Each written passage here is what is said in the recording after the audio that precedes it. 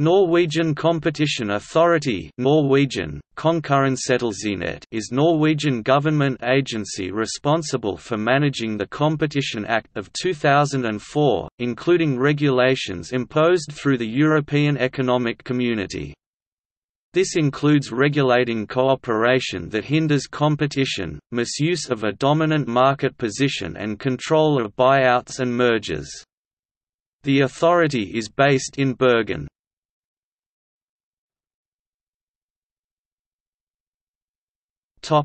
History. Competition regulation in Norway dates back to the break out of World War I, when merchants made large profits maximizing the price of necessary goods. To counter this, the authorities regulated the price and availability of food through rations. On July 21, 1917, the Norwegian Price Directorate was created to regulate the Norwegian market. The present name came in 1994 when a new Competition Act was passed and the authority restructured.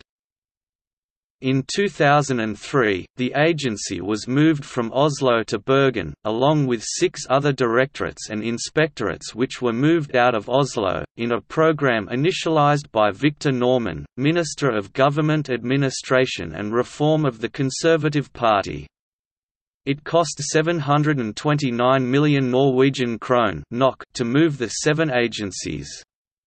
An official report from 2009 concluded that the agencies had lost 75 to 90% of their employees, mostly those with long seniority, and that for a while critical functions for society were dysfunctional.